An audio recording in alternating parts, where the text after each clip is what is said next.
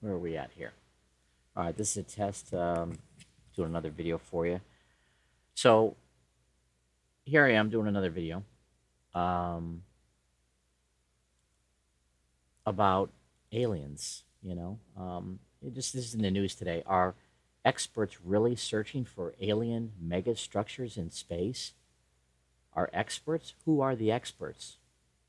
It ain't the people working for this government, because they know this shit's out there. Matter of fact, these things are flying all over the place. Matter of fact, I saw one a couple months ago when I was on a cruise ship in near the Queen Mary, Long Beach, and here's what I shot. I actually don't turn on my iPod. There you go. It's coming up here. Notice I'm not moving the camera. This thing is moving, okay? But that's not the only one. There's another surprise added in there. Now, this was a ball. This was not a straight. This was a ball, a sphere that was flying around. And I saw one, but when I came back to edit the video, there were two, which I didn't see live. I only saw the one. It was very hard getting that camera to zoom in because I couldn't see the viewfinder as that LED or LCD viewfinder. So, it wasn't like the old days where you stick your head up there. Anyway, so I don't know if you saw it on there. This is my video. You can check it out, see for yourself. So what I want to do is I want to go to the rest of this video, and let's play what they have to say.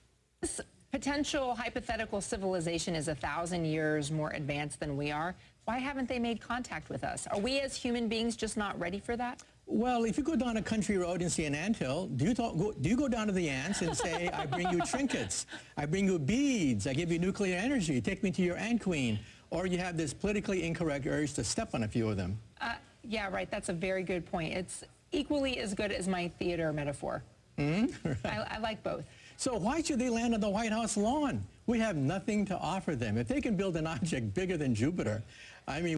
These idiots, why don't they just land on the lawn? How come, they're not showing themselves? If I filmed it, these spheres flying in the air, they exist. I saw them with my own eyes. I got it on videotape. That ain't enough. You want them to come to the White House lawn, shake the hand, but yet people have said that they've been working with our government since the atomic bomb went off in World War II. So, you all people are all full of shit. There's enough evidence out there that these aliens exist, or something is flying these craft. And if there's a craft that's a couple million miles away from us that for some reason is obstructed by the cosmos, do you think they're not scared of you?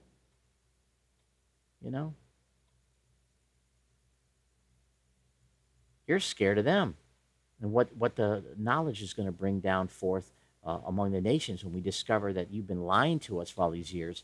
The governments are out, and and the church is out, and everybody else. That doesn't mean there's no God. It just means all these churches that have lied to us, they're going to get theirs.